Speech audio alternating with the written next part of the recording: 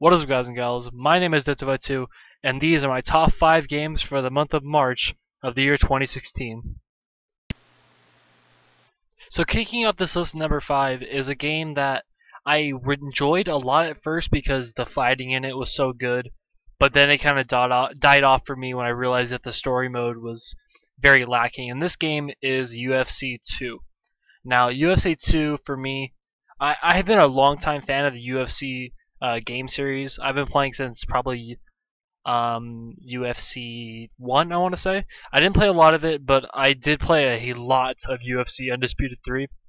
Loved it. One of my favorite fighting games of all time. The story mode was excellent. The fighting was excellent. You see the sweat on all the characters and stuff like that. It was a great game. And last year, UFC came out, just EA UFC, and it was good. It was a decent game. The story mode was just okay. And then this year, the fighting is really, really good for me. Personally, the fighting is very, very good for me. But the story mode is so lacking that I just couldn't find myself to really enjoy it that much, and the replay value for me wasn't too good. I'm probably going to sell my copy to get Dark Souls 3 because of the whole 20% extra thing. But overall, I did enjoy myself in this game. I thought it was a good one step forward and maybe a 1.5 steps back for the UFC series. I hope they do fix some things in the update in future updates, but I doubt they will. It's EA. Come on. You're going to have to pay for their updates to fix the game's story mode. But if the game had a really good story mode, it would be amazing. I'd probably still be playing it to this day, but until then, I don't think we're going to have a good story mode in a UFC game for a while if EA is going to be in control of it.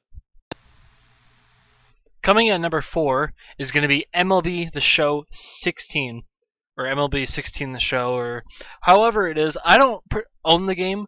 I did play it at a buddy's house, and it was amazing. The camera angles in this game blew me away. They were some of the best camera angles I've seen in a sports game in a while. I mean, like, I felt like I was actually watching a baseball game from the stadium, and the game was really fluid.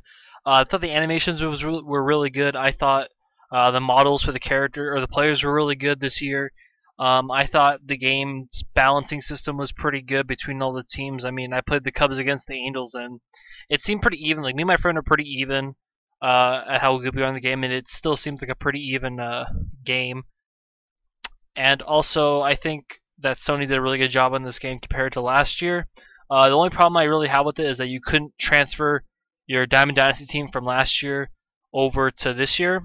And that's the main reason why I'm probably not going to buy this game, is because I spent like about $100 just on characters and players from last year's game in that game. And if I was able to transfer them over, I'd probably think this is the best sports game in recent memory, because this is the only sports game I know where you can actually like spend money on stubs and use stubs to actually buy players rather than just like getting points and then you can use those points to buy packs, but you can't use the points to buy like actual players, like all these EA games.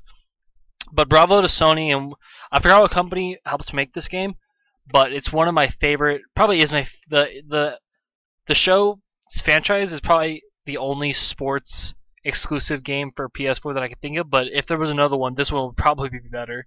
Just saying. Coming in at number 3 for me is a very strange pick. I picked number 3 just because the updates for the game really did change it for me and made me enjoy the game a lot more. That game is Destiny. I'm not talking about the Taken King. I'm talking about just vanilla Destiny.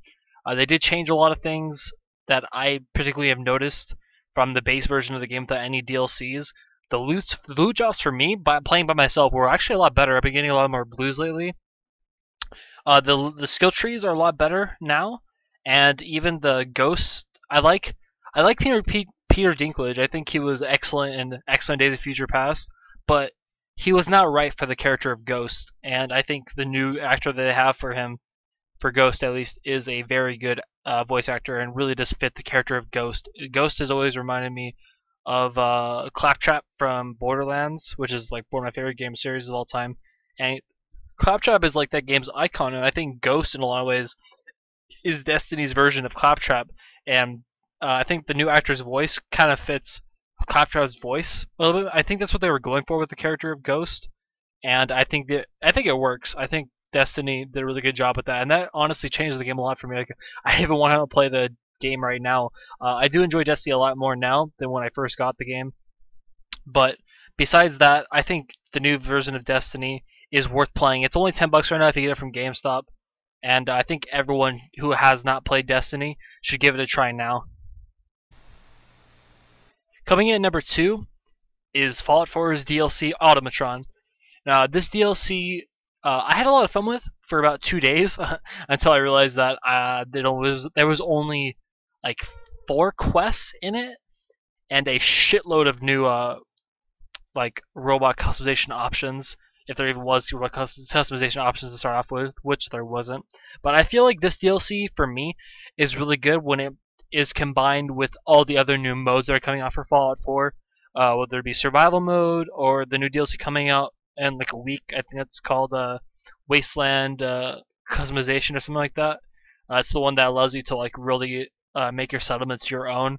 I think that DLC mixed with survival mode and Automatron will make the game much more pleasurable until the next DLC comes out. But I think Automatron on its own was a decent DLC. I think they could have lived a little bit more with the quests. It seemed kind of short to me. The robots do seem kind of clunky. I mean, combat in Bethesda games has always been kind of clunky, but really like chaotic at the same time. And I think this one's more clunky than chaotic a lot of times, because I remember during the DLC I was getting shot by this one turret in the Mechanist's lair that just would kill me within 3 shots, and it was kind of BS for me. But overall, this DLC is a nice addition. I think that Bethesda did a decent job, and compared to a lot of the other games that I played this month, I had a lot of fun with Automatron. It was definitely worth the money that I put into it. So number 1 for me personally was The Division. I think The Division is probably arguably the best Tom Clancy game to come out since the original Splinter Cell. This game is fluid, it's quick, it has an amazing cover system. The loot system is really good. The customization of your character is really good. The customization of your weapons is really good. There's a crafting system. I think there's a different amount of AI for each, or AI personality for each safe house that I thought was really cool. For a game of its stature, I thought mission variety was decent, and that's really all I asked for, is just give me a decent mission variety. I understand that the game is a military shooter, and it's kind of hard to make a really good mission variety, especially in a game with a setting like this. But I think The Division is one of the best games that I played this year so far. I doubt it'll be anything compared to the new Ratchet & Clank and Dark Souls 3 that come out in April. Those are definitely going to be a contender for my first and second place in the month of April when I'm recording this. But for March, The Division was great. This game was really good, and I enjoyed playing it, and I'm not even done with it yet, but I'm still having fun with it. So those are my top 5 games for the month of March, the year 2016. My name is Ethervatu, and I want to thank you all for watching. This profile or channel, whatever you want to call it, would be nothing without my subscribers, and I want to thank each and every one of you for supporting me and watching all these videos, liking, commenting, telling me I'm not a jackass on Instagram and even in the comment section. But again, I just want to say thank you to all of you for watching this, and I will see you all in the next video. Be smart, be AAO. Have a good one, gamers.